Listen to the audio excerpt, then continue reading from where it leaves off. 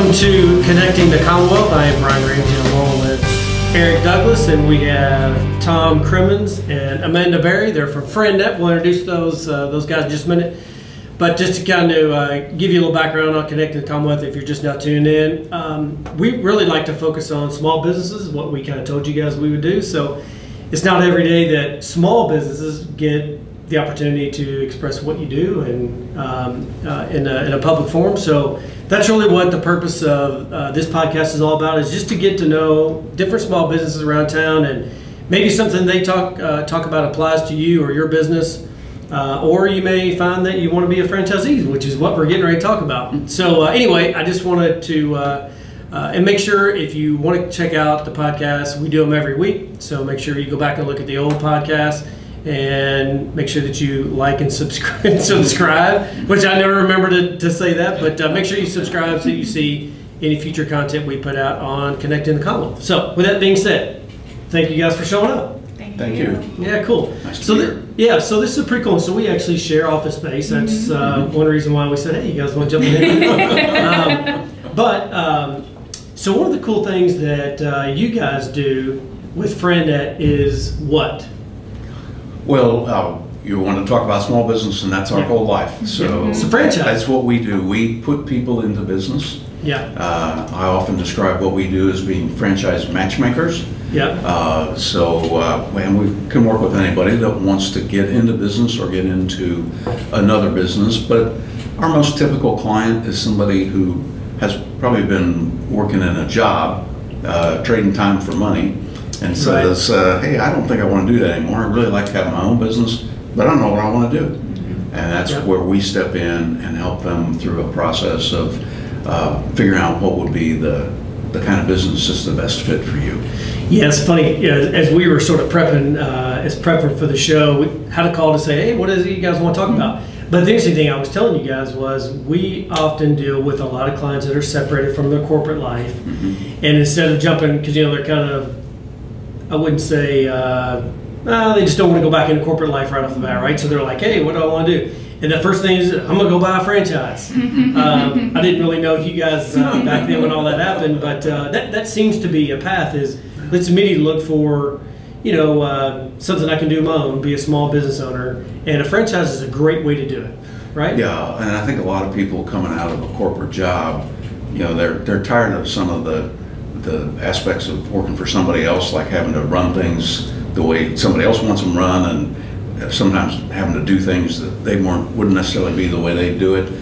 So they want to get rid of that, but they also they like a little bit of structure around them, and a franchise provides that, because you're one of the sayings about franchising, you're in business for yourself, but not by yourself.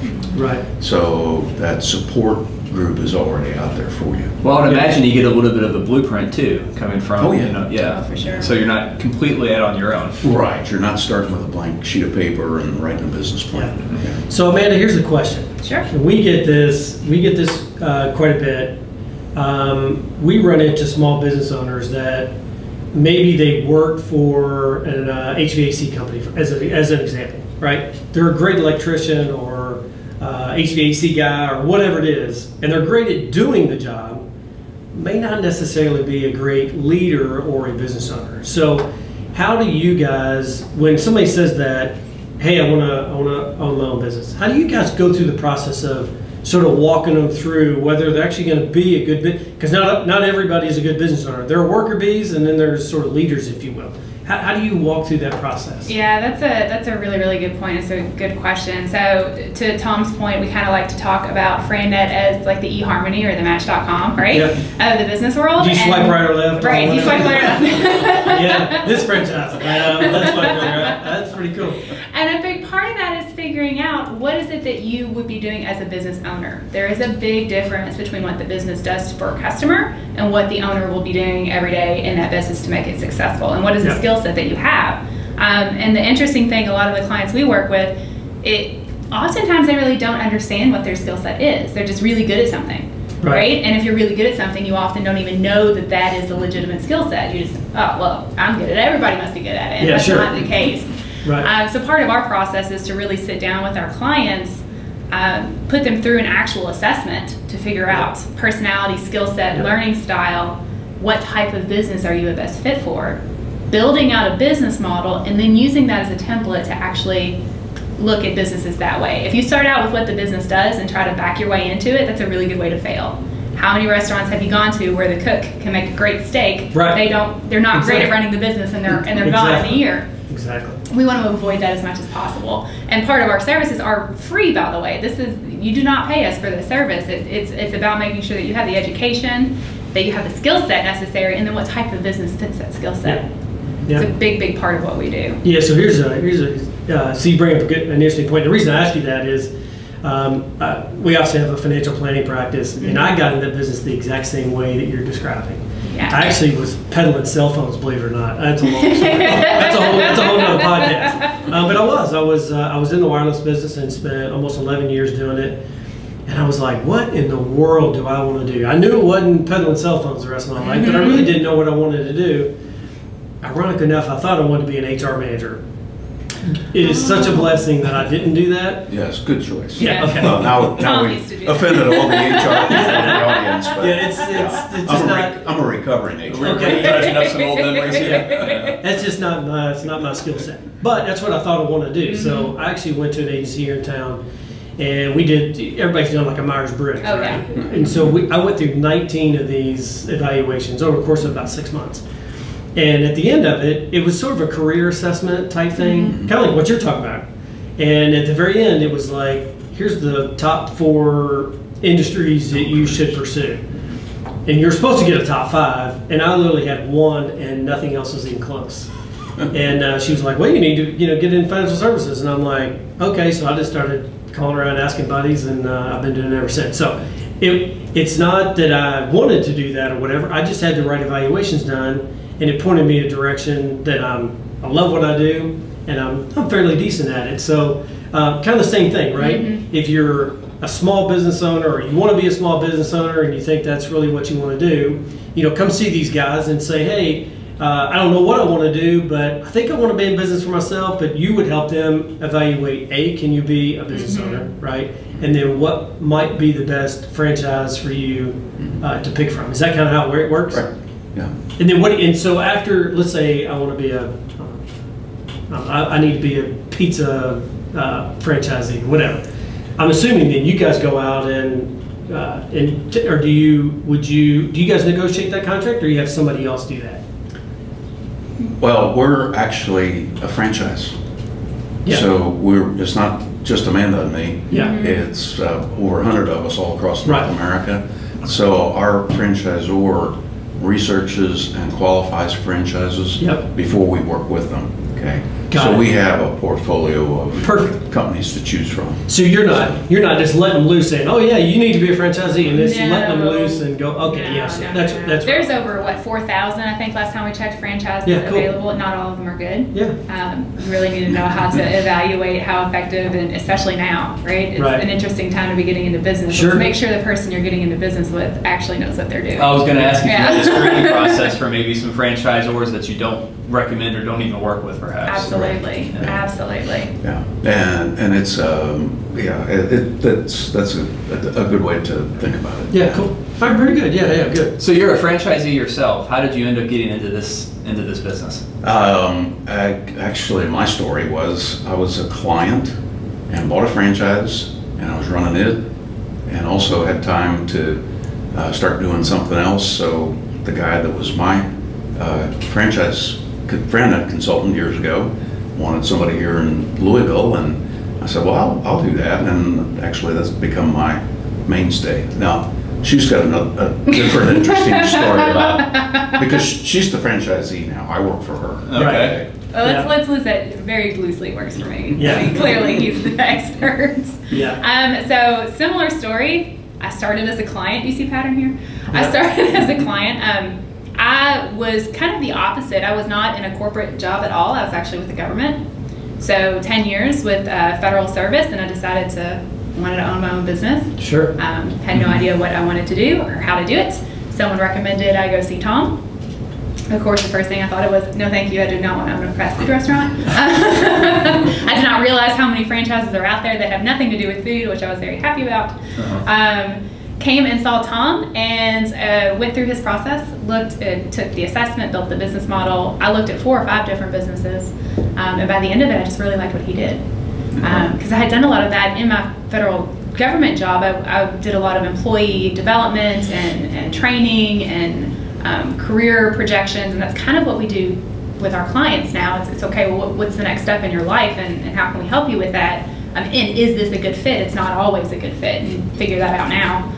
And Tom helped me with that, and I loved what he did, and so I bought him out, and yeah, turned around and was like, you said you wanted to continue to do this, right? That's right. So we wrote that in the contract. Yeah, that's cool. So here's a question. So we have a lot of clients, like I said, that sort of get out of the corporate world and want to, get involved in a small business. Franchising, not for everybody, right? Not for everyone. Yeah, not for everybody. I mean, you can say that about any business, but let's just say franchising because that's what you guys do. So what are some of the misconceptions or misunderstandings that you guys see when a client comes to you and says, here's what I know about franchising? And you go, no, it doesn't work that way. Maybe roll us through some of the misunderstandings or misconceptions about franchising. Well, we've touched on a big one already, and that is what we call separating the function of the business from the function of the owner. Yeah. And you led off at your example of the HVAC person. Right. Is kind of an example I might use with a client to say, hey, just because you're good at the work, typically as a franchise owner, it's very rare that the franchisor has built a model around the owner doing the labor. Right. Okay. Whatever that labor might be. Right. Okay. And that has a couple of negative effects. One, usually when people look at if they look at franchises, and you can go online, there's portals that list them, and sure, you can wear yourself out looking at the over 3,000 or so that are out there. But they're all organized by industry type. So oil change business, maid service, pizza place, those kind of things. So people are drawn to the product, and they don't even realize it, but what that's seeing them organized that way, we start to think about, well, what's the product? And they pick something because they like the product, and they don't think at all about what the owner does. And like Amanda was saying, that's the critical thing, and it often has very little to do with the product. Right. It's more day-to-day running a business. Yeah. Managing employees. I mean, one of our extreme examples, I call it one of our ugly baby businesses. Right. We've worked with several of the janitorial franchises. Okay. And I recently placed a fellow that was a division VP or president of a very large company in that kind of business. And I know when Doug walked through the door, that's probably the last thing on his mind. But he wants a business that can't be interrupted by Jeff Bezos, that there's plenty of market out there. So almost every building is going to need some kind of janitorial work. Your customer is a repeat customer. Okay, you don't just go clean the office once. You're doing it as long as you do a good job. You keep sure. They get dirty again. Builds a residual income. And a guy like him then says, "Oh, yeah, that's what I'd like." Yeah. So that's part of our coaching and training is to explain that to folks and point out that what the business does for the customer may have very little to do with what you do in the business. Right. Yeah, I will say, so I have a friend, air quotes friend, it's more of an acquaintance, but he bought into a restaurant. Yeah. Okay, this has been several years ago. And his understanding was, hey, I can just hire a guy and he can run it and I can go do whatever, right? So that was his misunderstanding when he got in. This was a franchise, but when he got into it, he thought, all I got to do is sit back and do the books once a month and see how much money I can make. So would you say that's another sort of misunderstanding? Is there occasions where obviously you have to be a leader, you have to run the company, you have to do all those things, but there are times where you have to jump in and do the work, not only to keep the doors open, but you also have to provide an influence on your employees to say, I got your back, and I'm gonna jump in whenever things get rough. I'm gonna jump in and start helping out. Yeah. Would you kind of say that you might play both sides of the fence at times? Well, I think your comment is spot on. In fact, when somebody, the red flag to me is when somebody says, I want to invest in a franchise. If you want to invest, talk to Brian and Isaac. Okay, that's investing. That's investing. See how it does, and wait for the dividend check to come in the mail. In pretty much any business that you get into, and certainly any franchise business, you're going to be playing a role in it, even if it is something that you can do while you keep your day job. There are some opportunities like that, but you're going to be managing people, hiring people. You got to deal with issues when they come up. Oh yeah. And if the thing ran itself, they wouldn't need you.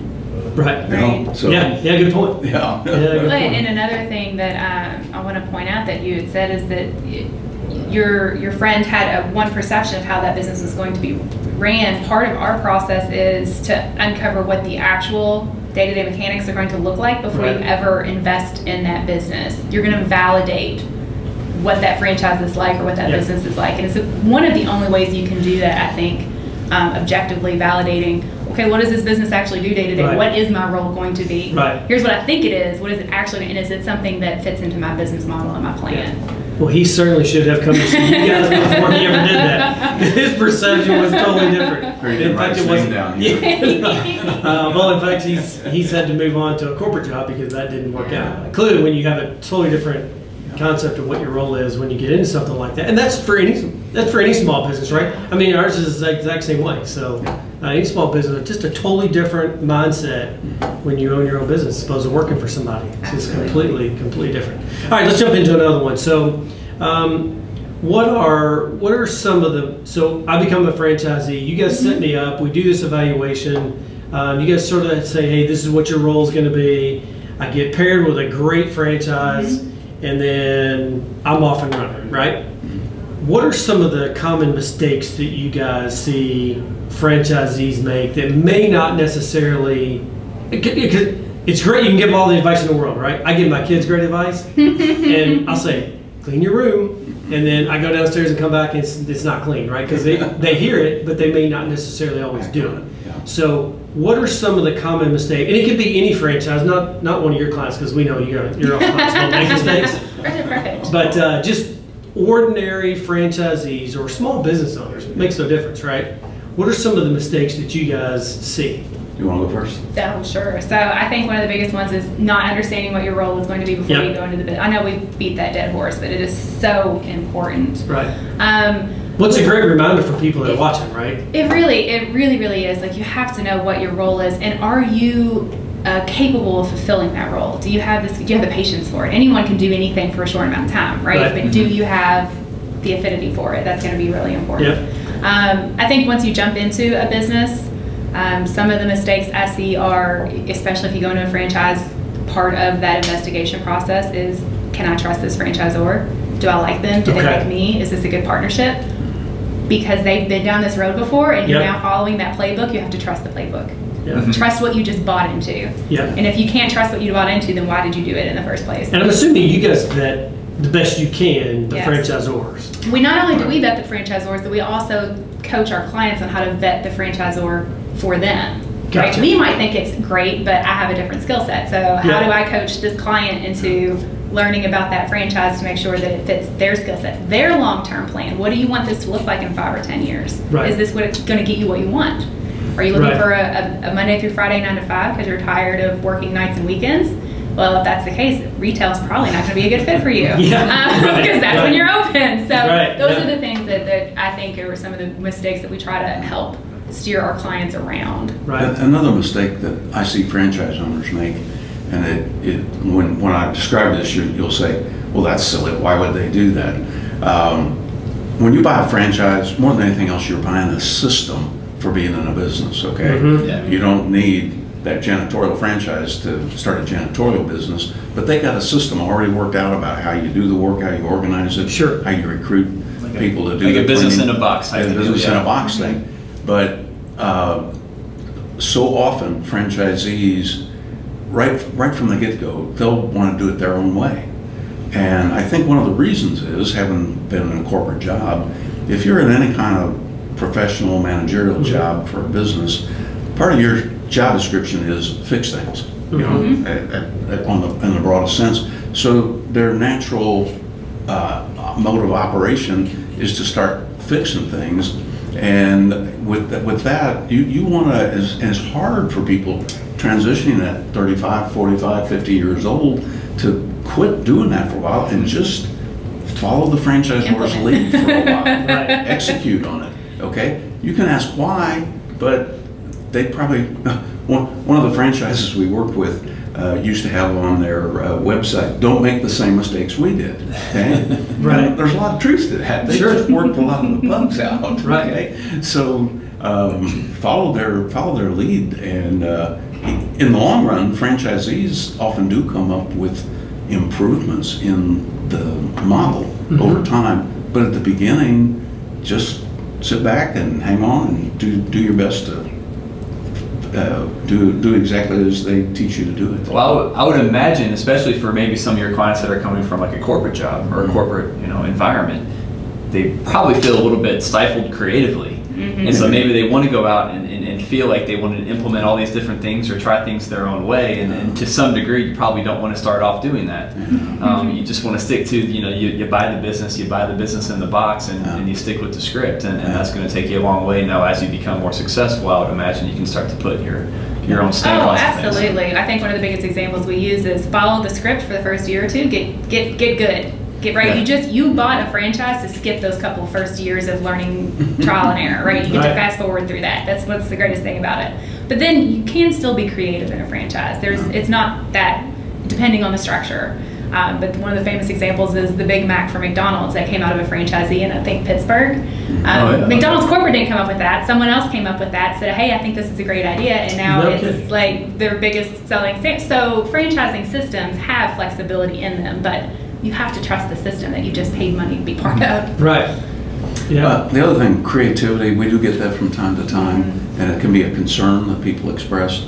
But there are lots of ways you can be creative in your business that are not creative necessarily around the product. And the kind of thing that Amanda talked about certainly does happen, but usually you get that thing satisfy your needs satisfied there in some other way. And Isaac, when you were talking about the person that wanted to kind of do it their way, there is a certain personalities that they're just so, they got to do it their own way. And I don't see it real often, but we can usually tell as we start working with somebody, and that you should just start your own business then, because you probably screw up the franchise if you do it anyway. I would imagine you're probably fleshing a lot of that out when you're doing the assessments in the first place. Yes. If you have, if it's you want to be cutting edge, you want to create everything yourself. You have all these new,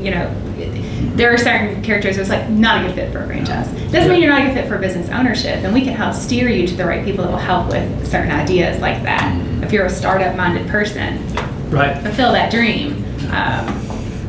But yeah, our assessment's really very accurate in that. We can tell pretty quickly, okay, where are you going to fit in on this spectrum? Is this a good fit for you or not? Yeah, that's cool. So real quick, if you're just now tuned in, you're catching us a little bit late, we're talking to Thom Crimans, right? Is that right? And Amanda Berry from FranNet. And here's their information. So if you want to reach out to them, make sure you can email Amanda or Thom, either one. There's their phone number. So just make sure if you're out of the court, and right now is probably a decent time to have a conversation, right? Because we've had a lot of folks that are displaced right now and are saying, hey, what's the next step in my career, or what's next for me? And maybe it's, I want to take a look at a franchise. And so it doesn't have to be in the food world, as you were saying a minute ago. I'd say a lot of them are probably not in the food world. I'm not sure anybody would say, hey, I want to go open up a restaurant right now. So anyway, there's lots of things to look at. And one of the things that, as we were sort of prepping for the show, we were talking about what are some of the things you guys want to talk about. And I brought up We talked about some mistakes, hey, what are some mistakes franchisees make? And then I brought up, well, let's talk about something positive. So what are some of the success stories? And you guys said, well, that's what we do. We make sure they don't make mistakes. So just as a kind of another refresher for anybody that kind of popped on here a little bit late, or maybe it's just a refresher, is we can always hear a refresh of what you guys do. So maybe talk about, when I said that, you said, well, that's what we do. That's our role. So maybe again, just go into detail on, if I'm somebody that's been displaced and I'm considering a franchise, I've never owned a business for myself. I think I'm kind of a business owner, but I'm not real sure. But I'm scared to death to get into a franchise and then, make all these mistakes that I hear about and read about. And there's a franchise going up and then they're closing. So maybe touch base on the process that you guys walk through, all the things that you all do to make sure that A, that they're vetted properly, and B, they pick the right franchise, and then C, make sure that they avoid some of the common mistakes that we've talked about. Okay. You guys can take turns, by the way. We can take turns. Okay. Well, the front end step in our process is to do our personal franchise assessment profile. It does a personality assessment. You mentioned some of the, like Myers-Briggs and that kind of thing. Right. Ours is actually a proprietary product, was developed for us. So it's not, the output of it is not the same as most of those that are used in the corporate world. And it's more to help us understand, what style and structure of business is the way I like to say it, what would fit you. So we do the personality assessment, and equally important, because it's not unlike the one that you did, Brian. It's not going to say you should be a financial advisor or a funeral director. Okay, right. I took one that told me that one. Oh, no kidding. It's more designed to give us a starting point, but we also sit down with the person and their spouse and partners if they want to have a business partner, and develop what we call their business model. And that really is the criteria that we end up using. So what are your goals for the business? Certainly financial goals, because you want to make money at it. Sure. But there may be other goals you have, like I want to be able to back away from it for a while. Some businesses let you do that. Well, some aren't. It's not as likely that you'll be able to do that. And what are your transferable business skills? Okay. Franchisors are really not interested in your industry background. What they're interested in is that you've got the right skills it takes to run that business. If you're going to run a restaurant, you need to be good at managing a lot of employees, and a lot of low-wage employees that is probably not going to be their permanent job. So I've run into clients over the years that really have that talent. In fact, in the narrative part of our questionnaire, they'll usually at some point say, we ask what you feel like your strengths and weaknesses are. They'll say, I love developing people. I love coaching people. I remember somebody that said that to me. That was me. So we go through that. And what's a realistic and comfortable budget for you and your family? You shouldn't bet the farm, okay? And you don't need to bet the farm. By the way, that's another misconception that people have. They don't all cost $1 million. Everything costs $1 million. It's not. Our clients do far less investment for that. And you don't need to invest a whole lot of money to necessarily make a lot of money. So that's the process. And then why don't you finish up with the rest of it? So once we understand your business model and your needs and your likes and dislikes, we then do the matching process, right? So I like to say if we're the eHarmony of business, we're going to set you up with a few dates. We're going to see how it goes. Yeah, not speed dating, right? Not speed dating, not speed dating. And we never just do one. That's important as well. We always do at least a panel of franchises, most of the time in different industries with different models, to make sure that what you think you want is really what you want, right? And then we coach you through that process of speaking to the franchises, getting the very thick government document, the FDD, the Franchise Disclosure Document. It's a legal document every franchisor must fill out, update once a year. What does that mean? What is the information in there? How do you use that information to validate what you're hearing? If this franchisor is saying this business, you can walk away from it in 2 to 3 years after you get up and running and run it as a semi-absentee opportunity, great. Let's talk to some franchisees that have been in that system. Were you able to do that? Is that something that you experienced? How is it to work with the franchisor? what are you getting for your royalty payments? Is it worth it? That's a big, big, big question you have to ask. I would think so, yeah. And we're with them the entire step of the way until they decide that, yes, this is for me, or no, it's not for me. And either one of those answers is okay. And once they sign on the dotted line and they're off, and it's like our children leave the house. And most of the time, because we are local here, either our clients then become our friends, and we try to be the first customer in their new business. Or sometimes I work with a lot of military who move around the country, and so I'll see them every once in a while during the holidays or something. But and then they're off and they're running, and we get to see and watch them grow and hopefully be part of the community and be successful business owners. And that's the best part, I think, about how our model works. Yes, go ahead. Well, I was going to say, that's got to be, I hadn't even really considered it from that angle, but that's got to be a pretty cool thing, because you're helping businesses in the community, and you get to actually, you see it happen, right? You get to see the progression of, going from a startup to a fledgling startup to having some real success. Oh, absolutely. One of my favorite stories is one of my clients from last year was in marketing, and ended up his skill set was perfect for a kitchen remodeling company, of all things. Had never considered that before. Him and his wife just really like to watch HGTV. Turns out that he has a real knack for it. And my kitchen was the very first one he did. So I had told him, I said, I think this is a great business, and it's kitchen tune-up, Chase Vincent. I was like, I would really love for you to come do my kitchen. So he came and did my kitchen, which is fantastic. During this pandemic, of course, a lot of people are staying at home now. A lot of people looking around going, if I got to be in this house, let's do some updating. Sure. He's less than a year in and is so successful, he's bought more territory at this point. And he's part of some of our networking groups that we do. So it's just so neat to see him and his family just enjoying this new business and being a part of that success, and then also being able to enjoy some of the products that he now has. No, that's cool. That's so cool. Listen, I want to wrap up with kind of one piece. So we have somebody that's gotten into being a franchisee owner, right? And this really speaks to all small business owners, including our world. So you don't necessarily have to be a franchisee to consider this, but it's the one thing I'll bring up that kind of brings the two of us, two of our groups together, and that is when you're a small business owner, and we were talking about this right before we produced the show, and that is when you get into a business, you need to decide what your exit plan is as you enter the business, right? Yes. And so you guys have lots of conversation. It's about what do you want to do? What do you want to do to be happy? How does this franchisees financially benefit your family? But at the same time, you have to consider, how do I exit the business at some point? Because that's really where business owners, that's their retirement plan in most cases, right? Is exiting the business and selling that business off to the next generation, as though you guys may have done something very similar. Right?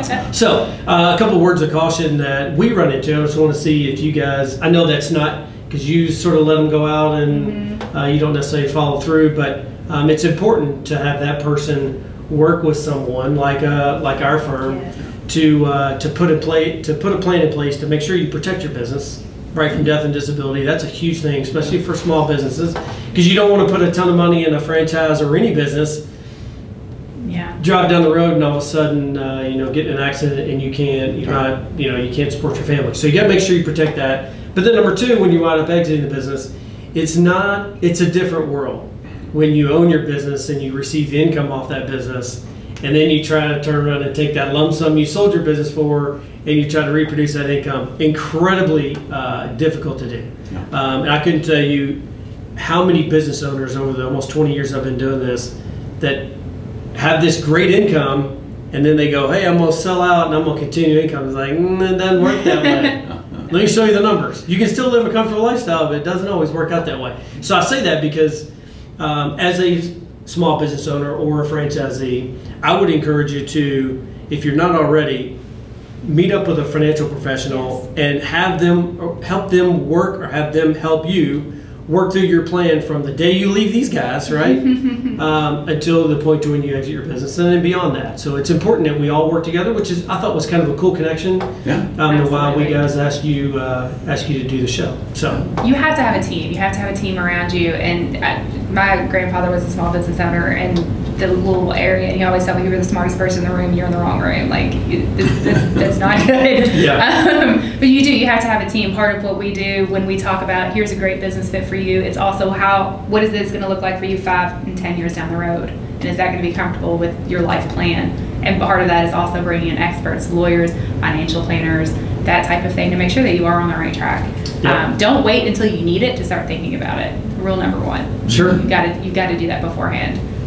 You'll be happy that you pre-planned. Yeah, for sure. I mean, over the years when we've had, like I mentioned in the beginning of the show, we've had clients that have been separated from corporate America. I wish that I would have known something about this, because that would have been a great introduction to say, I don't know if franchisee is the right thing for you, but go have a conversation with them. Yeah. And you guys, I'm assuming, don't charge for somebody to have a conversation. No, actually, right? all of our services are free. We get paid by the franchisor. Yeah, It's like okay. like an executive search company. Yep. Yeah. Yeah, that's great. Yeah, I would just say amen to your comments there, because I remember for me personally, again, as a corporate refugee, so to speak, Right. You're used to all your retirement stuff being taken care of. I worked for a company that had something that you guys are too young to have heard of, a defined benefit retirement plan. You have no idea what that means. Doesn't exist anymore. Sorry, folks. Yeah. But you know, I didn't think about that for a while. I got into the business for a couple of years and starting to work, and then I thought, well, someday I'll